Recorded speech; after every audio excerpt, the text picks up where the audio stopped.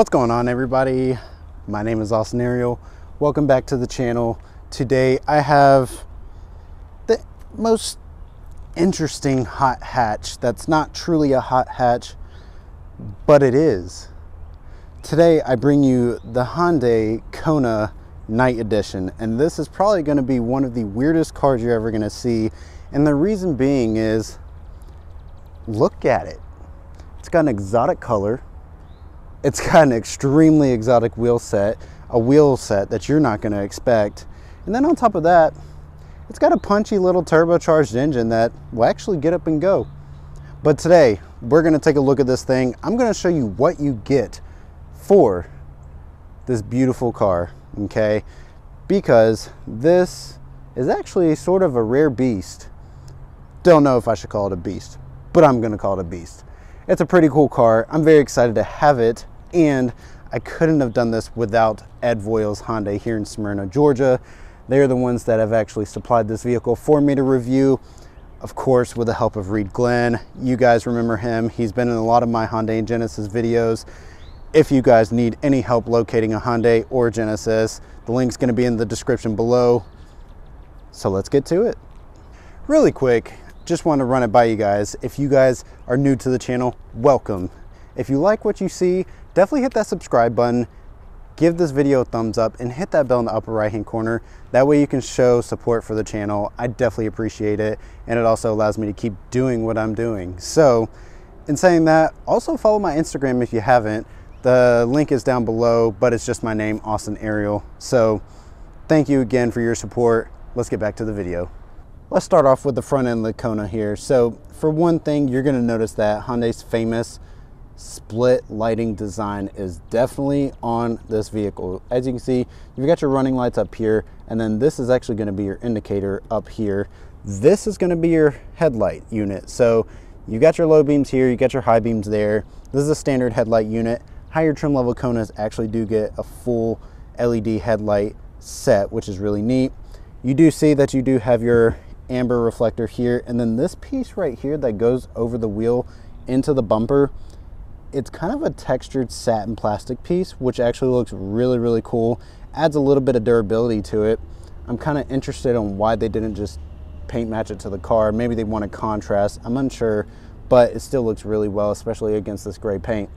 You do have this plastic piece here, kind of a honeycomb finish, but it is not a functional air dam. It's just a plastic decor piece.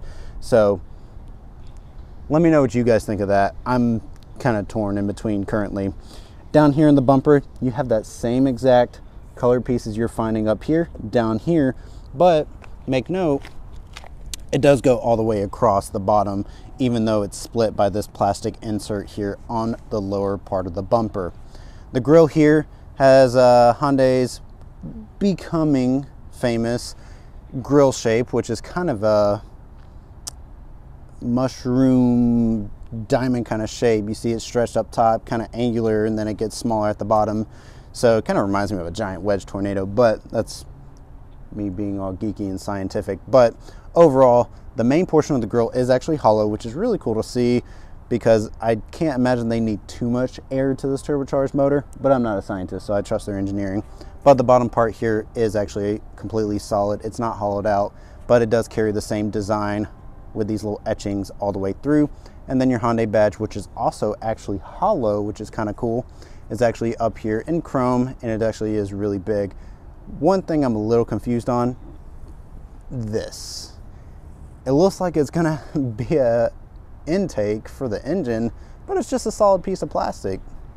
Kind of curious of why they did that. I don't know, but this, I feel like the car can do without it. A little bit of overstyling. What do you guys think? This is the single coolest part about this car. These wheels, which are exclusive to this special edition, are Rays branded wheels. I was told one of these wheels is about $800. And this is on a Kona. A Hyundai Kona has a Rays wheel. You know who else has a Rays wheel? The Nissan GTR. And a lot of other race cars out there. But here it is on a Hyundai Kona. And talking about design, all gloss black, surrounded by a Goodyear tire. I think it looks really good. Night edition makes sense. They're blacking out a lot of things. I do like that they kept the black lug nuts too, just finishes it off. I'm kind of interested. I'm assuming Ray's just has red center caps, but if they had the option of black, I feel like I would have gone with black and just kept it all a uniform look. But overall, it's a really nice wheel set. It is going to be a 235 width tire, 45 series sidewall, and these are going to be 18-inch wheels. So these are Eagle Touring Goodyear tires. So I expect this to be a somewhat decently grippy vehicle to drive, but we'll find out soon enough. I want to just point out real quick that at the bottom here, you do have this gloss black accent, which complements the bottom of the car really nicely. And you do have gloss black on the mirror caps there.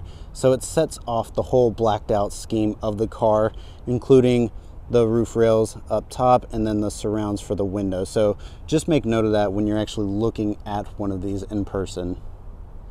Going to the back of the Kona, as you can see, the split lighting tradition continues out back. Your main brake light unit's back here. You are going to have a huge reflector housing back here with your indicators built in, and they're amber, which is super cool. I actually love amber lighting on cars, especially when they're in a red surround.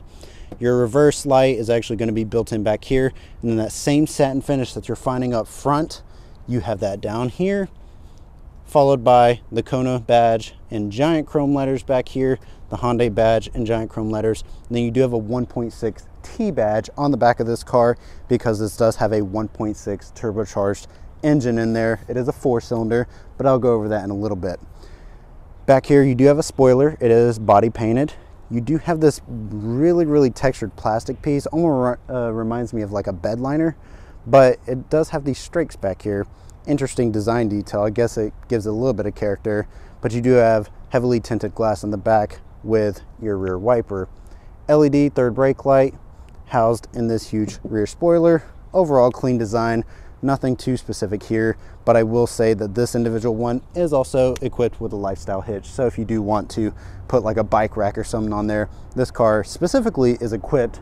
That's going to be optional from the factory. Not every Kona is going to have that, so make note of that. And then you do have a backup camera back here. I'm actually going to take the film off real quick just because it was a little foggy backing up. Outside of that, you've got that satin piece down here, not a diffuser, but it's just an insert. So it looks really cool, but it also adds some durability to the car. We are in the interior of the all-new Kona Night Edition. So let's talk about what we got going on here. So steering wheel, it is wrapped in leather. You do have this satin finish here on the bottom. You do have your Bluetooth controls on the left-hand side, your cruise control on the right-hand side. It is fully telescopic, so you've got your lever here. On the inside and the gauges, you see they are outlined in that blue color with white font, which is pretty customary among the Hyundai group. In the middle, you do have that display that shows you fuel economy. You've got your system settings for your lane departure and lane keeping assist, and then you can see user settings there. I just like to scroll down and keep it on the digital speedometer. And then over here, you do have a touchscreen. As you can see, you've got your radio controls on the left-hand side. You do have a physical knob, which is really nice. And then on the right-hand side, you will have other features like a home button. You get your phone button, a favorites button / a custom button, and then a setup button there. This vehicle is equipped with the Infinity Premium audio system, which is really nice. So you do have that speaker system in this car, which is really cool. So you do have the tweeters, you've got your main speakers, etc., but there's nothing particularly interesting about the audio system itself outside of it obviously sounding good. This is, of course, the protector for the screen when it comes off the truck. I'm not going to take it off, but it's still reactive through the actual film itself. As you can see, you've got your Android Auto, Apple CarPlay. This looks to be Hyundai's older infotainment system. Doesn't seem like it's updated just yet, but it is actually very responsive even through this film, so no need to worry on that, and everything still looks fairly modern, which is nice. So like I said, Android Auto, Apple CarPlay, you get your phone connection, Bluetooth, etc. You do have Sirius XM in here, so make note of that. I know that's actually becoming rare in cars nowadays, but you do have that. And then your climate controls are standard fare here, fan speed, temperature, and your directionals, AC button, defroster, Nothing particularly interesting there. You do have a storage pocket here, your auxiliary port, your USB, and then your fast charge USB here, which is really cool because I like the fact that it's actually outlined in blue with their lighting, and then a 12-volt power outlet down here. You do have this neat little storage pocket here, which is really nice. So if you want to put your phone there or anything like that, you can. Go down here, you got a leather wrap shift knob. You do have a button behind it, so when you want to shift gears, you can. Heated front seats, which is really nice. Downhill brake assist, and then you can see you got your drive mode selector button, which the only two drive modes you have are normal and sport, but have no fear. Why would you want to drive anything except sport in something like this? Now, other things to make note of, there is a lot of plastic on the interior, as this is one of their more economical vehicles that they offer at Hyundai, but it also feels really nice. It almost has that kind of basketballish textures. You can see it's kind of this rib texture, and if you look really closely, it's like a hexagon. So it looks really nice. It feels pretty good as well. I have no complaints, but one of my favorite things is right here. The handle and the lock button here are both gloss black. I've never seen that in a car, and I think it looks really, really cool. So I'm actually gonna give a big kudos to Hyundai on that one. And then on the left-hand side here, you do have your blind spot detection button. I'm gonna turn that on. And then you do have your lane departure and lane keeping assist functions here, traction control, and then of course illumination buttons. And then your basic switch gear here for your windows. Both front windows are auto up and down. The rear windows are just standard power windows. And then you do have power mirrors. They're manually folding. So if you're curious about that, that answers that. Up here, it is a standard mirror, but you do have their Blue Link system as an option on here. If the camera will focus, there we go. So you do have that on option for this car. And then up here, you got your standard map lighting. So you can just press this, turns it on, and then you do have your sunglass holder up there. One thing I do want to make sure you guys see are these seats. These are cloth seats, but look at this pattern on the inside. I really think they took that from Volkswagen, because Volkswagen is known for having their craziest patterns on the interior.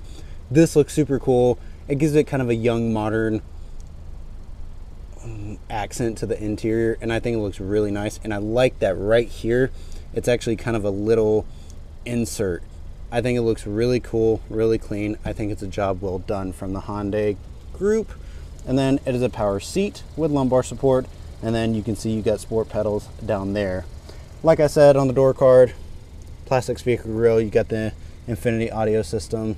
So I'm in the back of the Hyundai Kona, and this is technically a compact. It might even be a subcompact. Let me know in the comments. I get kind of confused with those individual classes of vehicle, but as you can see, the front seat is actually where I would sit, and I'm 5'9", and leg room, it's a little tight, but I definitely have room with my knees, though if I hit a bump or something, I might hit the seat back here.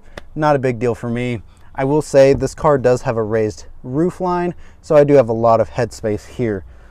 Even though you can sit 3 people back here, I would imagine that it would be tight. I think I would stick to only 2 on each side, but if you have to, just for short periods of time, you can cram somebody in the middle here. So, but let's see what else is going on back here. In the back seat, you're not going to find anything really crazy back here. Just a standard back seat. You do have map pockets on both seats. Do not have vents for the rear. And then this vehicle does not have a sunroof, and you can see the map light up there as well. It still has the factory film over it, because of course this car has come off the truck recently. So, but obviously at time of delivery, these cars have that taken off, and you see the gloss black is actually carried into the door handles in the back too. So just really cool attention to detail there. Very, very impressed. And then on the seats, you see you have these levers, because these seats do fold down flat if you want them to. And in the middle here, I know a lot of people get curious, you do expose 2 cup holders / an armrest. So you do get that in this model as well. And make note, the pattern does continue here in the back seats, just like the front. In the back of the Kona, you're going to see that you do have this cargo cover here, which is pretty nice if you want to hide anything that you're storing back here. But trunk space is a little bit tight, but this is a compact or subcompact, so just make note of that if you're looking at one of these. And then I will pull this up here. You can see you do have storage, and then if you actually pull up on that, you do have your spare tire underneath. So storage isn't necessarily the biggest strong suit back here, but if it's just you can make do. There's plenty of space if you're going grocery shopping or anything like that. Plus, you've got tie down, so if you need to use it for utilitarian things, you can fold the seats down and fit whatever you need to back here. All right, everyone. So we're driving the Hyundai Kona, and I know the first thing that y'all probably thought when I said hot hatches, there's no way this thing is considered a hot hatch, and I get it. You don't think it should be, but let me explain, okay? When you think hot hatch, you think of the, what, Golf GTI, you know, the Focus ST/RS, etc. And yes, those are decently potent vehicles, especially the RS and even the Volkswagen Golf R.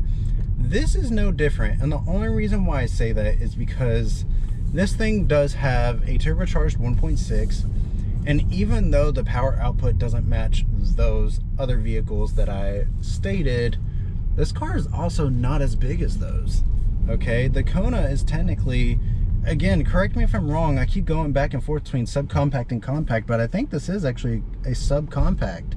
So for a subcompact having an engine like this, I think it's worthy of a hot hatch title, because you can have fun and you can go around the twisties and things like that in this car and just have a blast, you know? This Kona is $28,000, right? MSRP, right? I'm not going to talk on, you know, rebates or anything like that. That's up to you guys. But this thing is $28,000, and it looks so cool. This color, galactic gray, with this powertrain, the 1.6 turbo, and the fact that this thing has raised wheels on it. Raised wheels. I don't know of any car outside of the GTR that came out of the factory with raised wheels. If you guys do, let me know in the comments, because I really do want to know, like, I want to know some other cars that might have a wheel set similar to this. So let's talk about the power output of this powertrain, right? So this is a 1.6 turbocharged 4-cylinder, 175 horsepower, but it does have 195 foot-pounds of torque.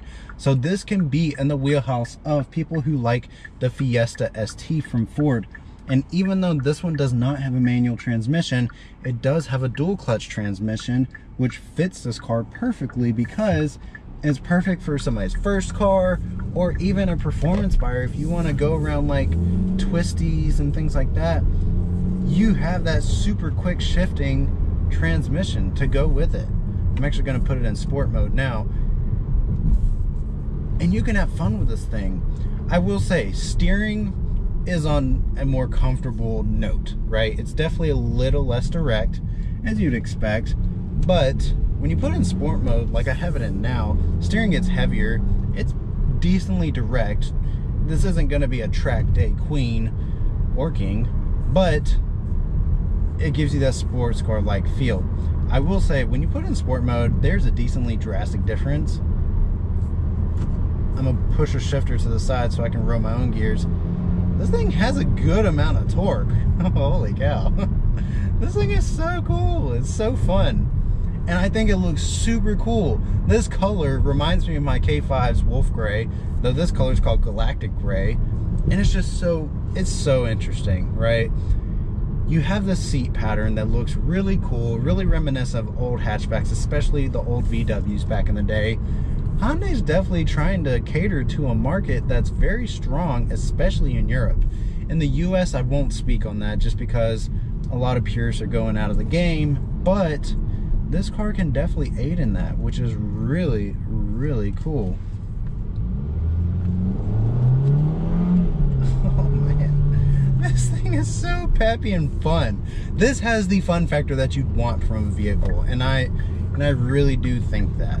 Okay, I will say the only thing that I'd be worried about is just rear seat space. Holy cow. That was third gear. This car has pretty much the same amount of power as my K5 in a car that's a decent bit lighter. Put that in perspective. And this transmission, by the way, shifts actually very fast. I do think Hyundai Kia Genesis, their dual clutch transmissions are actually really nice. And I think that might have to do with Albert Bierman being one of the lead mechanical engineers for the Hyundai Kia Genesis group. So kudos to them. But let's talk about ride comfort, right? So this is a decently comfortable car. The suspension isn't too firm. It's not too soft. It's kind of just in the middle.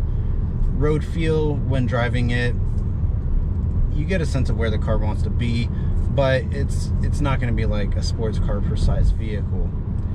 Brake feel is really nice. It's comfortable. It's not too touchy, which is actually a really big benefit, because a lot of cars, especially new cars, their brakes, even before you get them broken in, they're just too touchy, but this is not that.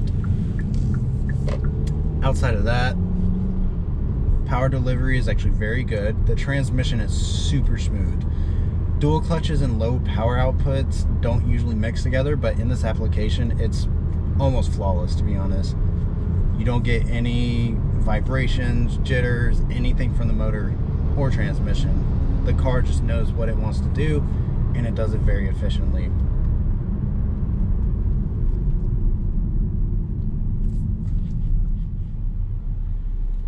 Another thing that I will say though, hold on, there's somebody actually stopped in the middle of the road here. Interesting. One thing I will say here is that fuel economy numbers are pretty average. So with this being a peppier 4-cylinder, interstate MPGs, you're looking at about 32 miles per gallon, which for a car this size, I'm a little surprised at that, but I think because of the higher output, you kind of sacrifice a little bit. But 32 miles a gallon, that's still pretty good, no matter what car you're looking at. But this car is a specialty car anyways, in a generic sense. Don't hold me to the guillotine about that. So there are some things that you have to give and take. One thing I am excited about is the fact that this seems to be kind of a lower trimmed Kona, but you still have a really nice sound system in here. The Infinity sound system is really good. So you can tell that Hyundai is trying to cater to those younger generations to keep them excited about the car they're in, so they don't have to step up to a fully loaded model of any car to get a nice sound system, because that's what a lot of people want. So other things I want to talk about, visibility in this thing, the rear window, kind of on the smaller side, not even gonna lie, but you got blind spot detection in this thing, so you don't have to worry really about visibility. It's not a big deal. I think even if you get this for your kid, first time car, etc., they'll still feel perfectly safe in this thing. So I'm very happy with this car and the way that it is set up. I'm very interested at the fact that Hyundai put raised wheels on a car like this. I thought that was a very ballsy move. But this is so fun. This car is very fun, extremely fun, especially in sport mode.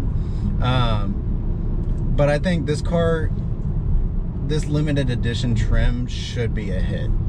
I really do think that it should be, and I hope that it is, because cars like these need to be built to cater to a very small group of people, and I think this car will do exactly that. So I think it's got a few shortcomings, but overall I think this is a really good car for the money. I think what you're getting is a deal, only because the raised wheels are so expensive if you went aftermarket or anything. So to do something like that on this car, I think it makes sense why this car is $28,000. So for a specialty car like this, I think the price is definitely justified. I think if it didn't have the raised wheels, it might be a tough pill to swallow for a car of this stature. But again, you get the raised wheels for probably a huge discount on this car. So again, thank you to Ed Voiles Hyundai here in Smyrna, Georgia. Thank you, Reid Glenn. You guys always hook me up. So I'm gonna link them in the description below, so that way if you want to check out their inventory or even this car, They've got, I think, 2 of these, maybe 3 of these on the lot, so that way y'all can actually take a look for yourself. And again, thank you guys so much for watching. If you like what you see, definitely subscribe to the channel. Hit that bell in the upper right hand corner. That way you get alerts every time I release a video. And then on top of that, give this video a thumbs up if you like it. If you give it a thumbs down, I'm sorry. I'm trying my best. So, like always, thanks again, and I'll see you on the next car review.